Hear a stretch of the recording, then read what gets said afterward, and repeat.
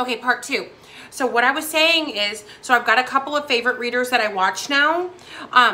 So people, okay, so like let's say they're reading their cards. I'll see people in the fucking comment section be like, no, this means this. No, this means that. You know, no, this means this. No, this means that. You're reading it wrong. No. And I don't know. It's whatever, however spirit wants you to interpret. You got to understand that there's some people that there's tarot card readers that only are reading divination, just reading cards. That's all they can do. Then there's other tarot readers, others of us that we have psychic abilities. We have spiritual gifts. We've got clairaudience. So today this card could trigger one thing. Tomorrow this card could trigger something. Sometimes a whole reading can trigger a whole bunch of stuff that maybe you would think have nothing to do with the cards, but it all ties in. So kind of like spirituality, you know, there's some people who are at a kindergarten level and there's some people who got their masters. So that's how this works with reading cards. So it's actually, and I don't like, you know, it's one thing to pop off on my own channel. I don't want to disrespect other channels by going off on people in the comment section because I don't want the readers to think that I'm like trying to get clout or something like that.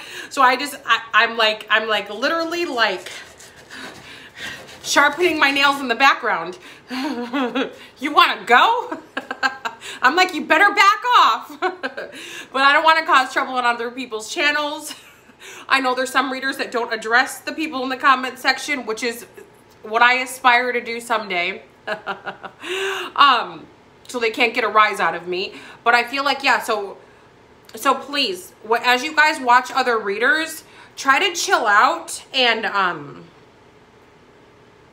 yeah, try to chill out and understand that there may be spiritual things going on, spiritual things at play. That's not, I was gonna get the booklet. That's not in the book. That's not in the little booklets that the cards come with. So please understand that some readers, they're not just tarot card readers. They actually have spiritual gifts as well.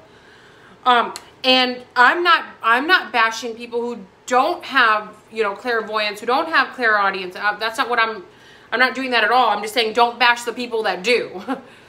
Because it may not, maybe your cards don't speak to you the way that they speak to me or Lanny or anybody else. So please understand that there's other things in play. So don't bash my favorite readers because I hold back. But I don't know how much longer I can hold back, guys. You don't want none of this over here. So you better be nice to my favorite readers or else. All right, JamieZebra23.com. This was part 2. Ta-ta for now.